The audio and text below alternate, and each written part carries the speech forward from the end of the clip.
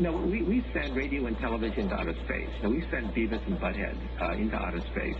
And any intelligent being that picks up Beavis and Butthead would wonder whether there's any intelligent life worth contacting. You and I are on the way out there right now. Correct.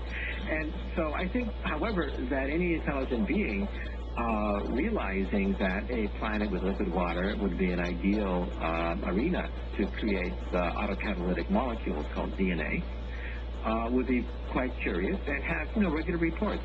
So this obelisk has been sending reports, so I don't think we have to fear it. They would have been here causing havoc years before then. So then, scientifically, you would conclude that if they wanted to dispose of us in some unsavory manner, that would have already occurred. That's right. And, however, that's why I think that a permanent moon base would actually be a good idea. Not only would we know more about the origin of the moon, the solar system, solar storms, and we had a huge solar storm just last month, Oh, it was incredible. It wiped out 2 satellites. Incredible. Yes, by the way, yes, we've only got a few moments, but comment on the recent spate of outrageous solar activity. I mean, in a part of the cycle where there's no way this should be happening. I'm not saying it can't happen, but almost no way we should be getting super flares. Yeah, this is the biggest in 150 years. Yeah. You have to go back to 1850-something or other. That storm was so big, by the way, that telegraph lines activated all by themselves without any electricity. It actually induced electricity to send telegraph signals. Right. That's how powerful it was back then. Right. The storm luckily missed us. The sunspot was pointing the wrong direction. As the sun spins, this one sunspot was ejecting all this solar flares and radiation to the atmosphere, into outer space. Luckily, it was pointed the wrong way. And so we missed the bullet. If that bullet had hit, it could have destroyed a good fraction of the satellites. Your TV screen would have been wiped out. Your radio transmission, the internet, probably all would have gone. God, the end of civilization as we know. And power lines would have been had power surges in power lines. It would have been very messy had that solar flare hit us. And it just goes to show you that we don't know that much about the sun. Sunspot cycles are 11 years, of course, but we're in the middle of the sunspot cycle.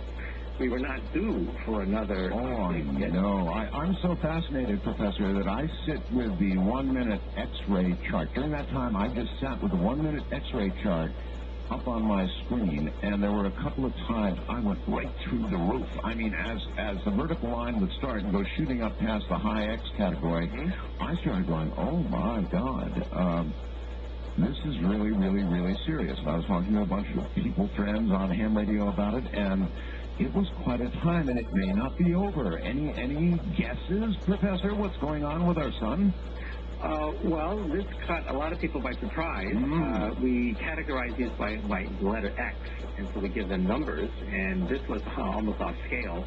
And if you take a look at the last 150 years... It actually was off scale. Yeah, there only been like 3 other incidents that even came close, but the biggest one was 150 years ago.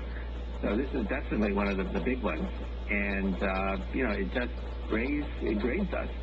And like I said, it knocked out the satellites, knocked out communications in certain areas. But do you think we could be entering a period of time with some strange, unnatural output of the sun? In other words, I guess I'm asking, could it be perhaps not over yet?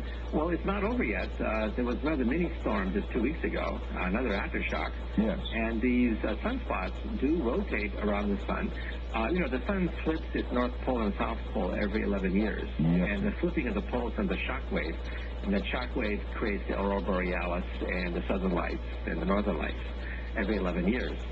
But this was kind of unexpected because this should be a quiet time for the sun. And it just goes to show you that the sun has a lot of tricks that we didn't quite anticipate. And not to mention that the Earth's magnetic field is also beginning. Well, I meant to mention that, too. I just... It gained 10% in the last century. Yeah, much more. And then they're saying it could accelerate, too, and really accelerate. Yeah, if the Earth's magnetic field were to go kaput, and like I said, it's dropped 10% already just in the last century, it would be quite dangerous. There'd be lots of radiation coming down from the sun. We're almost talking the movie Core here. Yeah. However, we're not talking about destabilizing the center of the Earth. I know, but magnetic field down, sun up, not good. Yeah, and also it could also mean that the poles may shift again. The magnetic poles have shifted in the past. If you go to Hawaii and simply dig into lava flows, you can actually see the magnetic pointing that was frozen in time many millions of years ago. Is that also possibly not good? Yeah, and so the poles could migrate, or the poles could gradually damp. This is all quite speculative. No one really knows for sure. But we do know that the Earth's magnetic field is dropping to a degree.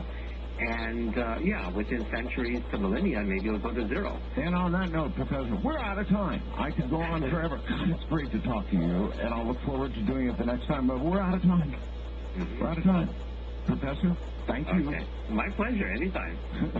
Good night. Okay.